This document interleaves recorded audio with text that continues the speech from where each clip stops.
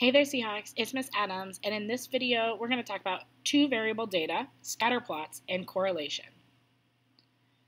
All right, so bivariate data shows the relationship between quantitative variables. All right, we're going to have two variables, so bivariate, two variables. Explanatory variable or independent variable is on the x-axis. It explains or causes the change in the y variable. Our response variable, or our dependent variable, is on the y-axis, and it measures the outcomes of the experiment or study. Variables can be both categorical, one categorical and one quantitative, or both quantitative. Categorical variables are represented with colors or symbols. A scatterplot shows the relationship between two quantitative variable measures on the same individual. Individuals are represented by dots on the plot, or ordered pairs. To interpret a scatterplot, we look for an overall pattern. All right, so we're looking at direction, is it positive or negative? Form, is it linear, exponential, quadratic? Strength, we're looking at the correlation, which is the R value. And then on any deviations from the pattern or outliers.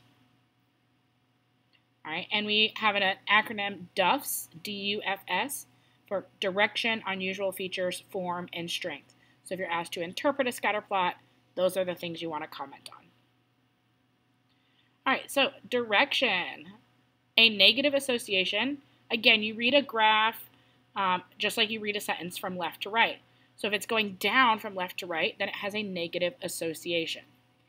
All right, if it's going up from left to right, then it has a positive association. Sometimes you might see something like this where it's going down and then it's going up. So it has a negative association until x equals whatever number x is there, and then a positive association.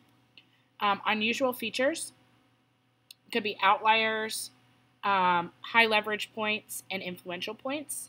So what those kind of look like. So an outlier could just be a point that doesn't really fit with the other data. So we see this point here doesn't really fit with the data.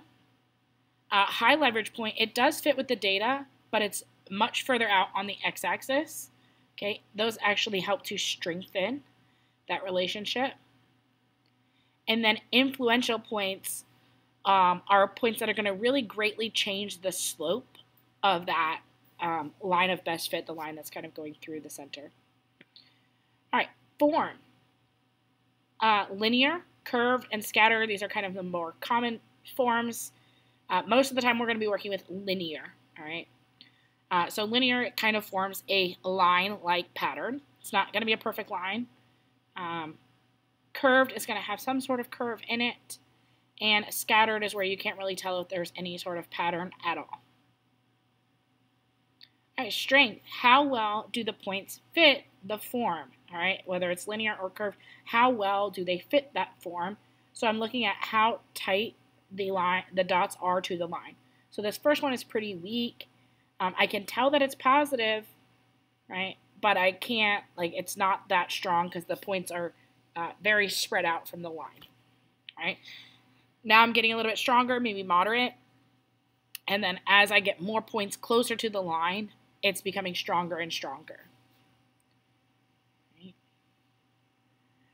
Right. Describe the scatter plot. So we have three different scatter plots here. This first one, I'm going to say it has a cluster at this section here. I'm going to call it XY, this ordered pair. It's kind of like a bunch of points there. It also follows a curve pattern, so it's curved. It looks like it has a positive association. At the end, it's going upward. And it's pretty strong. If you draw that curve to it, the points are pretty close to that curve. All right, this one is linear. It's pretty strong, and it has a negative association. This one is positive, linear, positive association, moderately strong to strong. Again, that one outlier there at XY, whatever that ordered pair is kind of making the strength not as strong as like option 2. All right, your turn. See if you can try these. So go ahead and pause and try them, and I'll go over the answers in just 1 second. All right, hopefully you tried them. For the first one, I would say this is curved. It has a negative association until x equals whatever number is, and then positive. And it is strong. Number 2, again, that one looks kind of curved to me. Moderately strong and kind of more on the negative side. Again, it is kind of ending positive. So you could say, again, like you said for the first one, negative until and then positive. This one is linear. It has a positive association, and I would say a moderate strength. This next one is like you have 2 clusters with a couple dots in between. So I would say like maybe linear. Again, the shape is not super great. Weak and negative. All right, correlation. Correlation measures the strength and direction of a linear relationship between x and y variables. All right, so positive R values correlate with a positive association. Negative R values mean we have a negative association. All right, correlation only measures the strength of linear relationships. All right, the formula for the correlation is this. All right, R is 1 over n minus 1 times the summation of each individual x value minus the mean divided by the standard deviation of x. So those are the z-scores for all of your x's times the z-score for all of your y's. So you take each ordered pair and you find the z-score of the x, z-score of the y, multiply them, add that to the next ordered pair, z-score of the x, z-score of the y, multiply them, and then multiply that by 1 over n minus 1. Okay, now you will not be expected to have to calculate this correlation using the formula. Your calculator will do it all for you. So some things you need to know about correlation. Correlation always falls between -1 and 1 inclusively, meaning it can be equal to -1 and it can be equal to +1. R values close to -1 or 1 indicate that the point lies close to a straight line. All right, so it's either positive or negative. That's where the positive or negative tells you the direction. Is it increasing or is it decreasing as you read it from left to right? R values close to 0 indicate a weak linear relationship. R values of -1 or 1 indicate a perfect linear relationship, so if it is equal to 1 or -1.